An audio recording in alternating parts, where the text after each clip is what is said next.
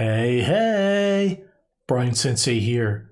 In this video, I'm going to show you how to manage your attendees and give them the ability to present during your team's meeting. Let's check it out. Okay, so here I am in a Microsoft Teams meeting with my buddy Paul Simon.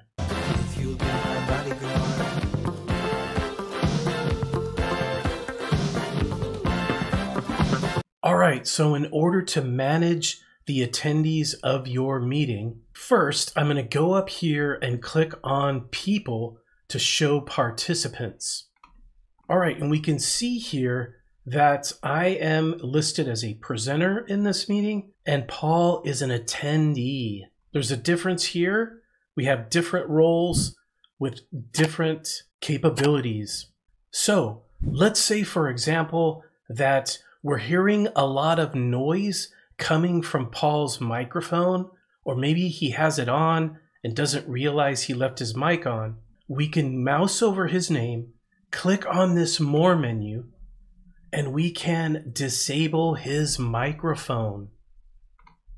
And now we can see there is a slash over his microphone indicating that we have disabled it. Now he will not be able to turn on his microphone and use it during the meeting. However, I can click back on the More menu and I can allow his mic once again.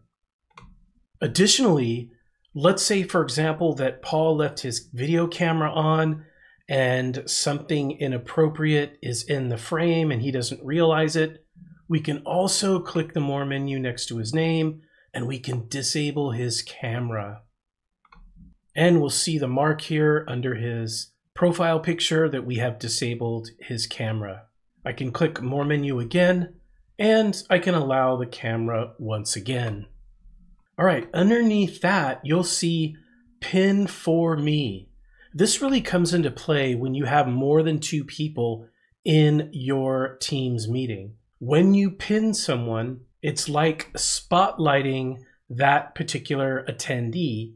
Their video is going to be much larger than the rest of the attendees.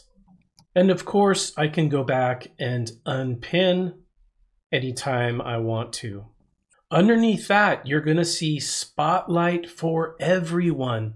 This allows the meeting organizer, myself, to spotlight this attendee for everyone in the meeting. So let's say Paul is speaking to the entire audience in the meeting. I can go ahead and spotlight him so that his picture is emphasized, not just for me, but for all of the attendees in the meeting.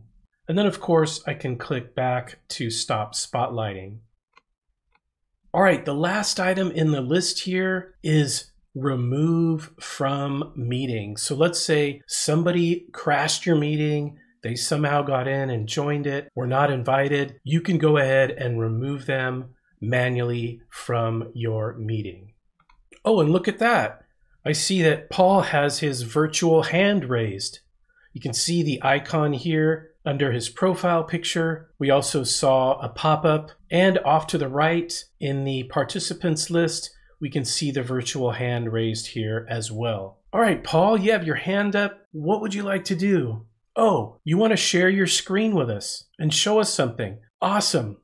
So first thing I'm going to do is lower Paul's hand. I'm going to go over here and mouse over the More menu, and I'm going to lower his hand.